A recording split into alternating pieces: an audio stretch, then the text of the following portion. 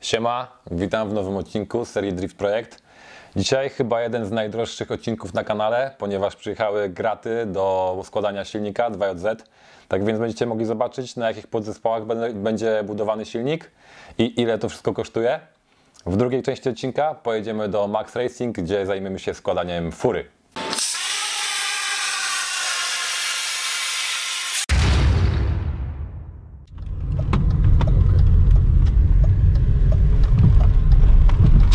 Siema, jesteśmy właśnie w Malborku i zaczynamy pracę związane z budową silnika. A mianowicie jedziemy dokładnie teraz do firmy Intereli, gdzie czekają wszystkie podzespoły, które będziemy instalować w silniku. I nie ukrywam, że sam się mega nie mogę doczekać tych gratów, bo ta paczka szła chyba najdłużej z wszystkich. Szła aż z Ameryki, ale doszła i idziemy właśnie ją teraz zobaczyć.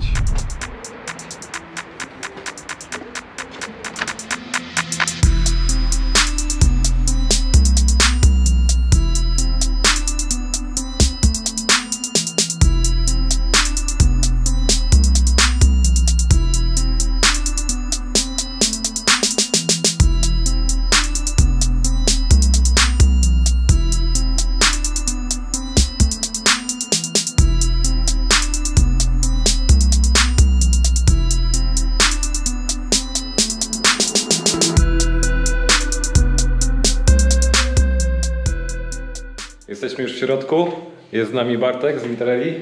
Cześć. Który pokaże nam wszystkie paczki, które właśnie przyjechały ze Stanów. Tak jest. Gdzie to trzymamy? Wszystko jest i czeka. Zapraszam. Idziemy obczaić temacik. Zrobimy sobie teraz unboxing, tak jak to zawsze robimy, czyli ubierzemy kamerę na klatę, ale dodatkowo jest z nami jeszcze Asia. Asia wzięła kamerę i będziemy tutaj nagrywać z dwóch kamer. Akcję unboxingu. Jeszcze jedna mała rzecz, zanim zaczniemy. Silnik, jaki będę składał, to jest silnik 2JZ. Celujemy w moc w okolicach między 700 a 800 koni na sam początek. Później z biegiem sezonów możliwe, że będziemy tą moc zwiększać, ale na tą chwilę myślę, że w zupełności wystarczy. Zobaczcie, na jakich gratach będzie zbudowany silnik.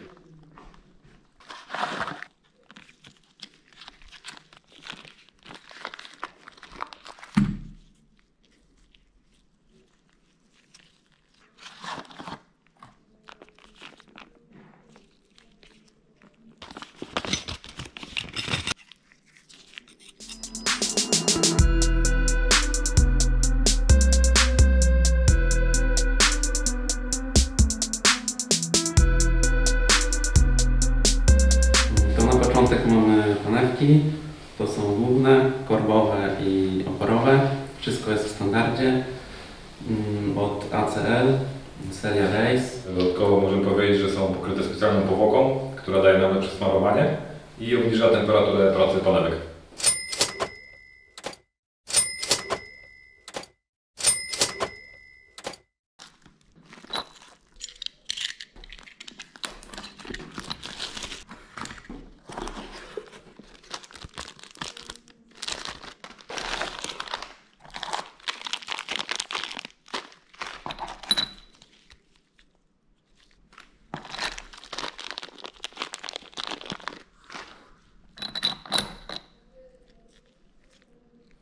Tutaj mamy szpilki do głowicy Amerykańskiego producenta. Szpilki o podwyższonej wytrzymałości, także nie podnosi nam się głowica, znosi wtedy większe doładowania. Możemy dać więcej boostu, więcej dmuchnąć turbo tak. I będzie śmigać jak należy. Stestujemy to na pewno na hamowni.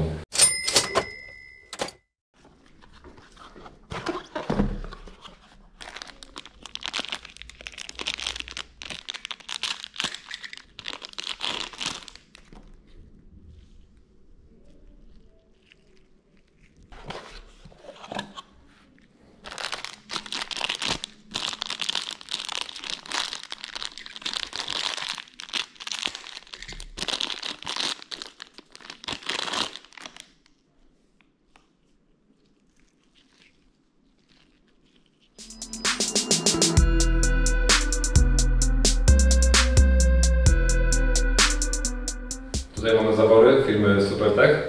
To jest zawór wydechowy, to jest zawór sący. Jako ciekawostkę mogę Wam jeszcze powiedzieć, że są one o większej średnicy o 1 mm niż seryjny zawór.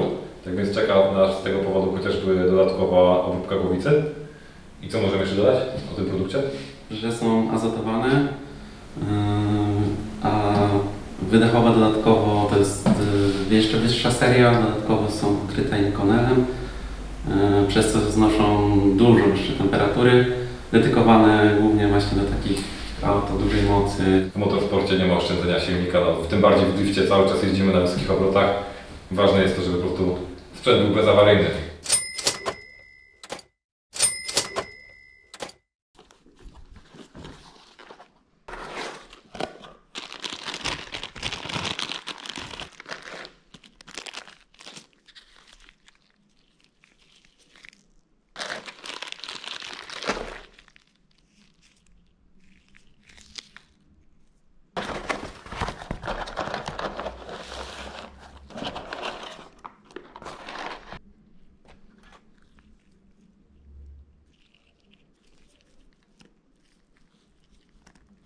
Następna rzecz to podwójne sprężynki i talerzyki zaworowe, tytanowe od Bracia.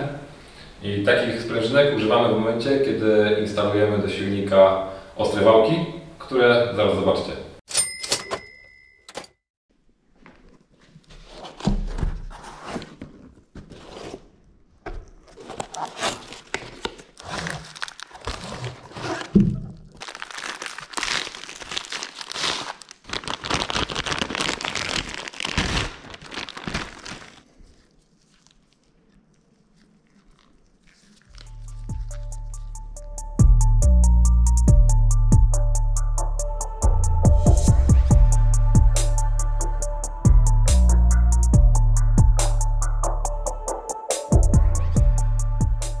Mamy tutaj ostre wałki od rządu od firmy Bracia. To jest wałek ssący, to jest wałek wydechowy, przeznaczony do silnika 2JZG z VVT-em. Oznaczenie 272. Wałki różnią się tym od seryjnych wałków, że mają zmieniony kąt krzywek i przez to charakterystyka pracy zaworów jest inna.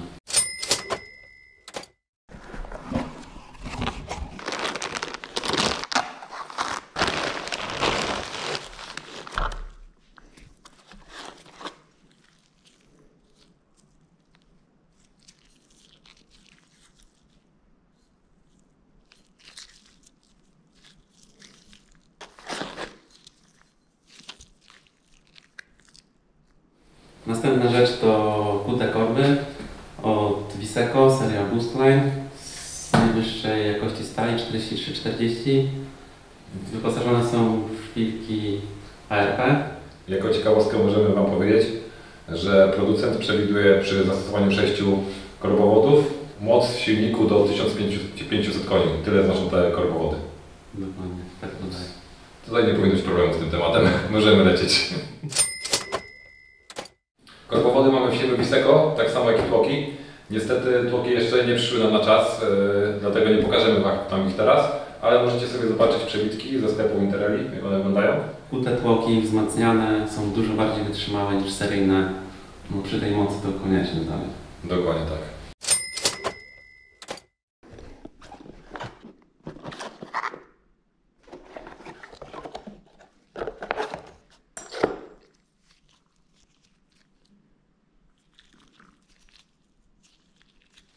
Mamy tutaj podpory wału firmy Ireco Motorsport. Co możemy o nich powiedzieć? Są wzmocnione względem seryjnych podpór. Dokładnie, chociaż seryjne są też całkiem dobre, całkiem wytrzymałe. Część osób jeździ na seryjnych, ale jak zamieniać to właśnie na tytany. Co ciekawe, nie są tytany, tylko tak, stalowe. Są naprawdę ważą. Nie jest tak, że są leciutkie. A zdecydowałem się na taki wybór, ponieważ planuję też przyszłościowo rozwijać ten silnik, później iść z mocą w górę. Dlatego od początku już, tak powiem, będę składał ten silnik na bezpiecznych gratach, lekko nad wyrost.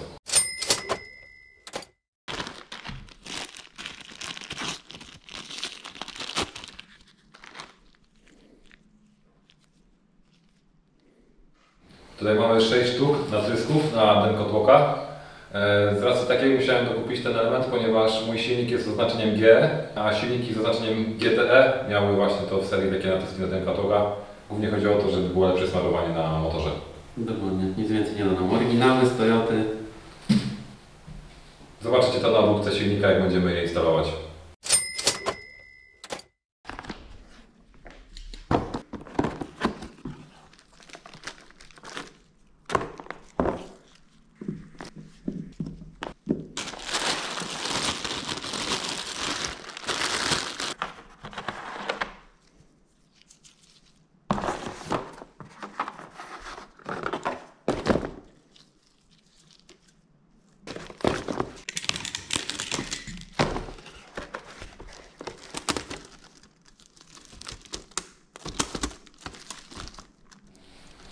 I ostatnia rzecz, a w zasadzie rzeczy, czyli uszczelki, komplet uszczelek, podgłowice, do kolektorów, do pokryw, cały zestaw uszczelek od Toyoty. Są to oryginalne uszczelki. W tym silniku tak naprawdę mamy wybór pomiędzy oryginalnymi albo uszczelkami Ateny, ale te uszczelki oryginalne super się sprawdzają przy takich mocach, także nie ma co kombinować. Może najmniej widowiskowa paczka, aczkolwiek jak najbardziej potrzebna przy budowie silnika do motorsportu. Te wszystkie części, które widzieliście teraz na odcinku, będziecie mogli zobaczyć później przy obróbce silnika, jak to wszystko będzie dopasowywane i przygotowywane. Ja dziękuję Ci, Bartek, bardzo za całą robotę i za pomoc w ogarnięciu części. Za zaufanie. Piąteczkę. A teraz mam dla Was mega newsa. Wspólnie z firmą Intereli przygotowaliśmy dla wszystkich widzów Drift Projekt 10% zniżkę na cały asortyment sklepu Intereli. W opisie filmu macie kod rabatowy i link, dzięki któremu możecie robić taniej zakupy. Kod rabatowy Drift Projekt. Link będzie aktywny ponad miesiąc. A teraz zapraszam na drugą część odcinka. Dojechaliśmy do Marka, do MaxRacing. Siemano, Chodzimy. O, są i zmiany.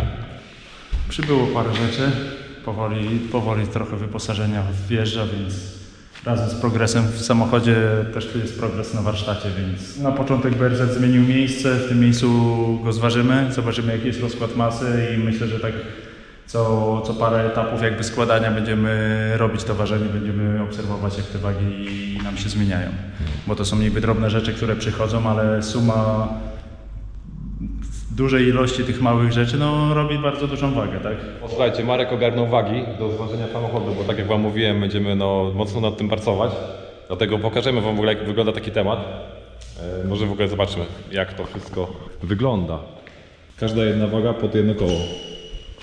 Każda pod jedno koło, później to wszystko jest podłączone do jednej centralki i mamy podgląd na wagę z każdego koła, wagę jaki mamy rozkład masy z przodu, z tyłu, w zasadzie proporcje od razu rozpisane, więc zobaczymy jak to wygląda w tym momencie, gdzie budę mamy w zasadzie gołą tylko z zawieszeniem. No i co myślę, że też fajne, jak będziemy składać auto, będziemy mogli też tak naprawdę zważyć, ile waży układ napędowy. Co jakby nie patrzeć jest dosyć istotne, bo to wszystko przekłada się również na wkręcanie silnika. Co dzisiaj będziemy robić, od razu opowiemy, tak? W zasadzie wszystko, co tutaj mamy, zostanie zamontowane. W zasadzie w pierwszej kolejności będzie takie przygotowanie wszystkich podzespołów elektronicznych, które znajdują się w środku i z tyłu auta, żeby elektryk już mógł zacząć robić instalację elektryczną, więc wszystkie te elementy w zasadzie mają swoje miejsce, ale już je musimy przykręcić na gotowo, żeby można było układać wiązkę, robić mocowankę do wiązki i żeby z tym etapem też już ruszyć.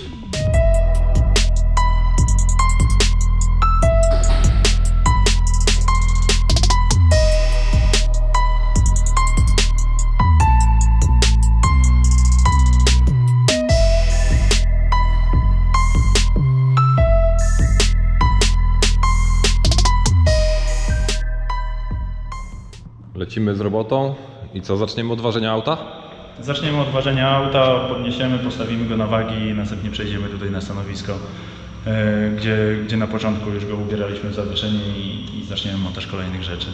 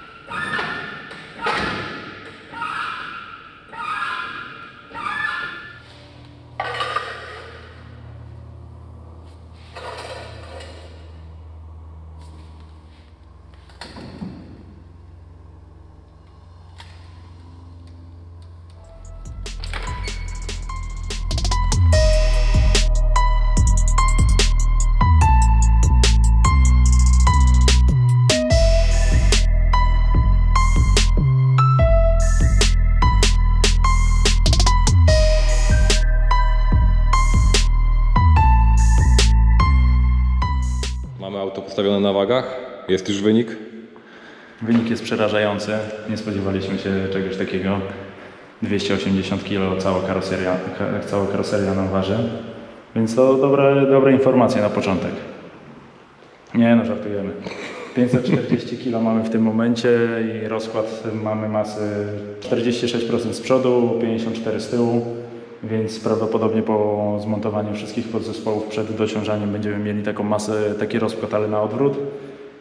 Ale to tak jakby mnóstwo tych detali, które będą przychodziły i będą tą wagę nam zmieniały, to będziemy tak jakby na bieżąco obserwować, jak ta masa nam będzie się rozkładała. Tutaj wszystko fajnie widać na wyświetlaczu. I dzisiaj tak naprawdę jestem ciekawy w sumie, jak zamontujemy te wszystkie podzespoły, ile kilo dojdzie. To będzie ciekawostka tak naprawdę. Tak jak rozmawialiśmy z Markiem, właśnie na każdym etapie mamy plan, żeby ważyć auto, żeby też mniej więcej wiedzieć na przyszłość, ile co waży, żeby móc furę upgrade'ować z czasem jeszcze, nie? W motorsporcie właśnie dla mnie to jest fajne, że nie ma tak jakby ograniczeń albo jakichś takich stałych schematów, które nam mówią, jak co dokładnie ma wyglądać i nic innego już nie można stworzyć, więc tutaj mamy bardzo szerokie pole do popisu, jeśli chodzi o skonstruowanie i modyfikowanie, powiedzmy na etapie, gdzie już samochód będzie jeździł. I kolejne modyfikacje, które można wnosić już w trakcie jazdy, w trakcie testów. Zawsze można coś wymyśleć, zawsze można mieć powiedzmy budżet, żeby jakieś podzespoły wymienić, których teraz nie możemy wymienić na lżejsze, mocniejsze, więc tutaj nie ma jakby górnej granicy. Górna granica to jest tylko po prostu nasza wyobraźnia i wszystko możemy w tym samochodzie zrobić. Tak, to się wszystko zgadza. Co, bierzemy się za montowanie elementów? Przestawiamy samochód i składamy grabę.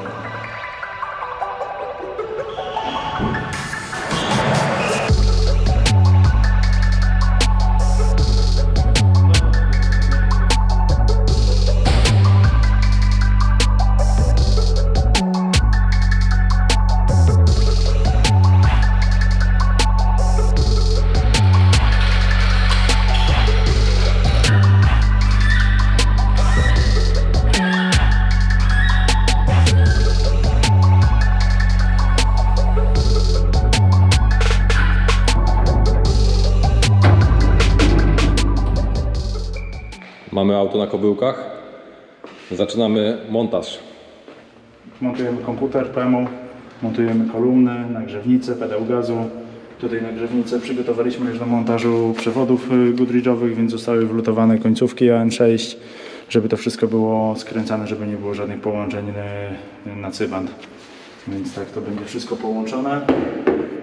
No i tak, i te elementy z przodu, tak jakby pod deską pierwszej kolejności, będą teraz zamontowane. Jeszcze zanim je zamontuję, muszę przygotować gwinty, po malowaniu muszę je przegwintować, żeby wszystkie śrubki swobodnie się przekręcały.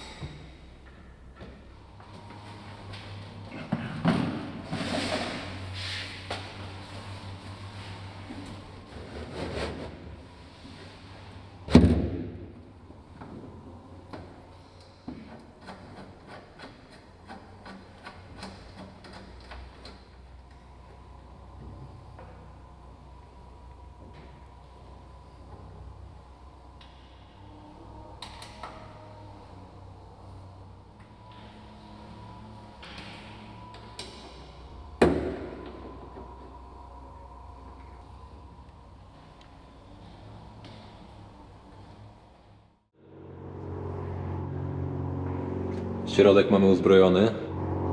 Mamy kilka podstawowych rzeczy, w zasadzie dużo więcej to też nam nie przyjdzie, więc minimalizm. Musi być w driftowozie tylko to, co jest niezbędne. Wybierak, hamulec ręczny, komputer sterujący pracą silnika, PMU odpowiadające za pozostałe urządzenia. Jest to tak jakby w tym małym urządzonku. To, co było kiedyś jako przekaźniki, bezpieczniki, mamy teraz to wszystko w tym urządzonku, do którego się można podpiąć z komputerem i mieć podgląd pod wszystkie urządzenia, ile pobierają mocy i co się z nimi dzieje. Nagrzewnica, kolumna kierownicza, pedał gazu też został zamontowany.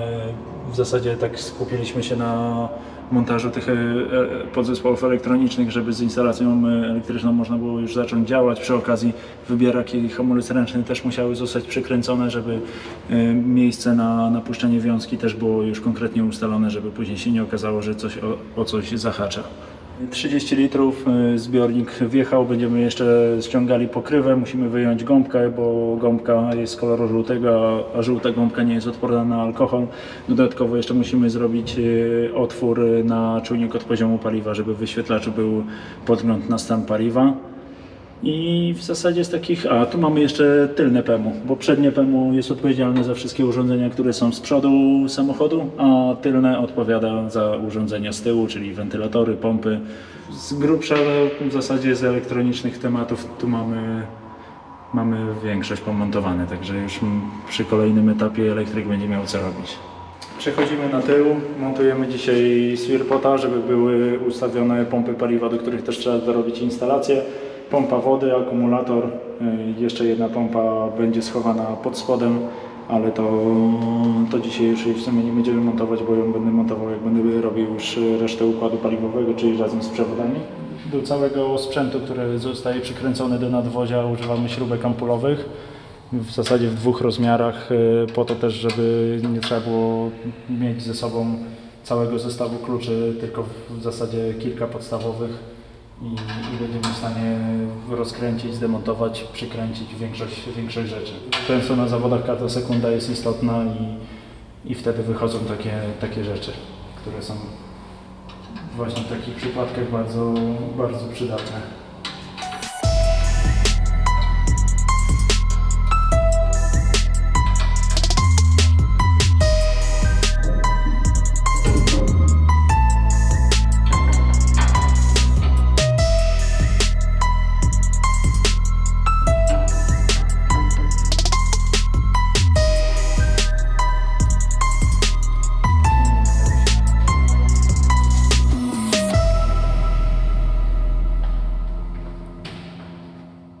Jak widzicie, tutaj mamy jeszcze miejsce na dyferencjał. Już niedługo właśnie mam plan dostarczyć Markowi Wintersa. I tak dzisiaj kończymy dzisiejszy dzień. Mamy te podstawowe elementy zamontowane, także już będę sobie planował, którędy będzie szła wiązka, uchwyty, mocowanka do tej wiązki, żeby wszystko ładnie przebiegało. W zasadzie większość tych elementów elektronicznych, które są poza komorą, mamy już dzisiaj zamontowane. I w kolejnym etapie do końca będziemy uzbrajać tył, czyli wjedzie chłodnica z wentylatorami, żeby już uzupełnić te elementy brakujące z elektroniki. Kilka jeszcze drobiazgów, wentylator do chłodnicy paliwa, więc tutaj już w zasadzie mało tych elementów będzie. Mało, ale za to takie duże w sumie brakujące, więc na pewno to będzie robiło wrażenie, jak już uzbroimy ten tył, jak dostanę jeszcze Wintersa. I z dołu też będzie można zamknąć zawieszenie razem z półosiami, więc na pewno tak jakby w zasadzie po następnym etapie, tak z grubsza patrząc na ten tył, to będziemy mieli go w zasadzie skończonego. Zostanie nam zrobienie baszbarów i montaż laminatów, które zostawiamy sobie na sam koniec, bo wstępnie też mieliśmy to popasowane. Tak to się prezentuje na dziś. Cały czas widać progres, fura cieszy oko. Ja nie ukrywam, że cały czas chodzę naokoło i japa mi się cieszy. Jest naprawdę dobrze.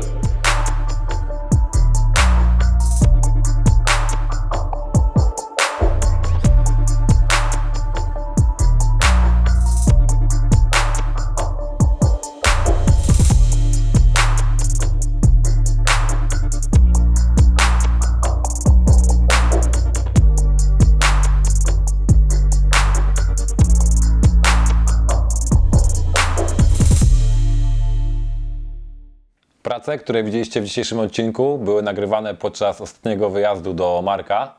Tak więc jesteśmy już na bieżąco z robotą, jak i na żywo, jak i na YouTubie, można powiedzieć.